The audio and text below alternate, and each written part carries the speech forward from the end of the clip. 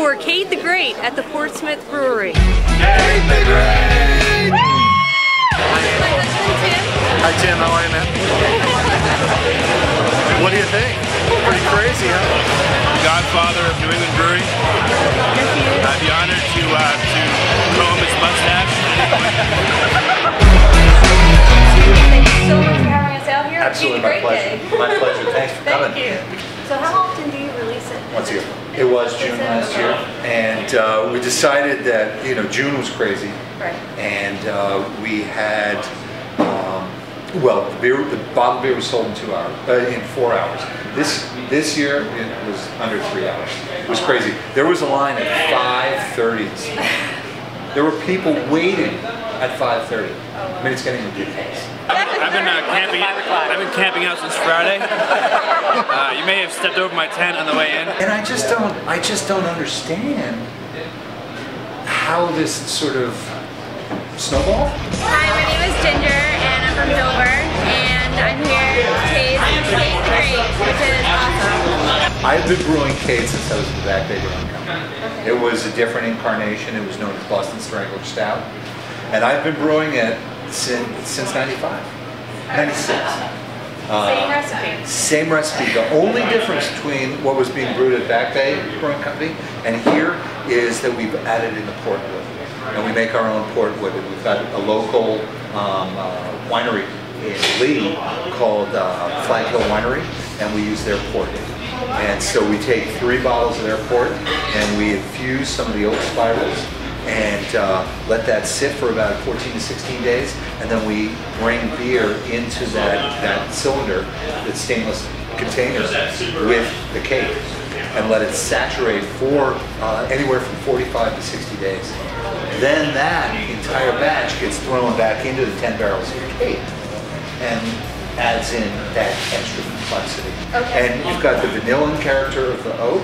You've got the dark, fruity, figgy, plummy raisin character from the port, and that on top of the stout itself. That sounds amazing. It's delicious. We're under an hour away from inauguration day. Oh, it's fantastic. But yeah, so it's a dynamite beer. Oh, excellent. What do you think sets Kate apart from other stouts that are out there? Is there one characteristic? Who knows? I don't know.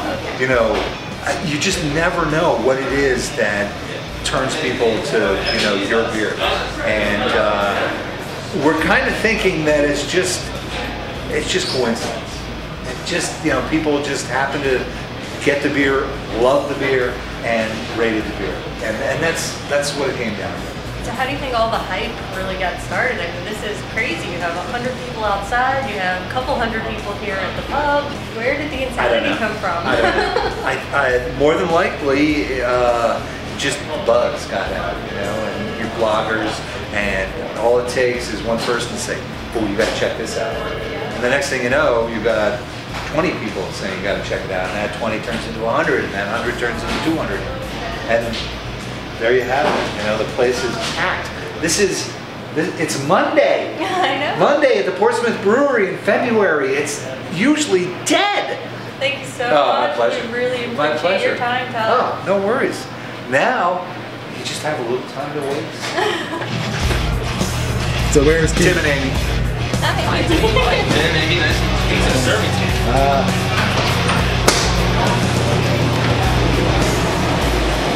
Here's Kate, right here, right in this baby. There she is. It's about this full of beer, and that's all we can put into it because that's all we had. So that's 5 barrels of beer. That's 164 gallons or something like that. Crazy. And we're hoping it's going to last until at least Wednesday. But the crowd that's outside, who knows? Does she look that excited to come out in there? She is. I'm not even going to tell you what she's like. She's very excited. 7, 6, 5, 4, 3, 2, 1.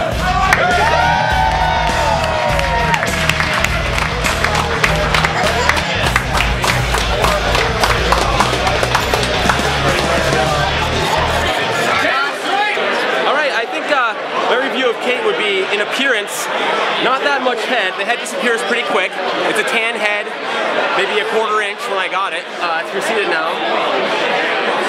Dark, dark, dark motor oil. The aroma, as Libby put it, is got a little bit of cherries in there. First thing that struck me was the alcohol. It's got a real hot alcohol, winey, or maybe even, I was thinking maybe even sake in a weird way. And then certainly fruit, and then with the typical roasted dark character that you would expect from a Russian Imperial Stout. Here for the beer. What beer? Keep the great, dummy. Keep the great, dummy. What is that? The taste is pretty sweet. It's got a full-bodied mouthfeel, not quite as heavy as some Russian Imperial Stouts.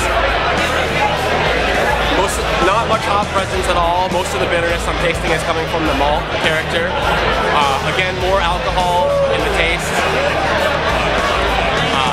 And overall, a very balanced Russian Imperial Stout with a really intriguing port character, and I want to know more about where the port came into the brewing process and how much was used. Hi, we're here with Peter. He's the owner at Portsmouth Brewery. Glory to Peter. Thank you so much for having us out. This is an incredible event. How you pack in this many people? You know, it's interesting because we do very little other than you know, Todd brews his beer. I asked Todd to pick out the most obscure day and obscure time, and he said, okay, how about February 9th at 1:14 p.m. Okay. Hey, my name's Eric. I'm from Kodiak, Alaska, and I'm definitely here from Kate the Great. You know, the word gets out, and so this what you're seeing back here is really all word of mouth, grassroots, just people-to-people connection. And I also think that's what makes it such a special event. So what do you think about Kate the Great? It speaks for itself. It's right. Everybody's here not because they were lured in by advertising or some gimmick or whatever. What do you think it is? I thought this was an Amstel Light Police She's a great woman and you would love her. They're just here because they've heard that this beer is a really special beer.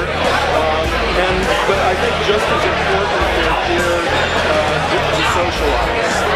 I mean, you can just catch the vibe here from the people. It's a really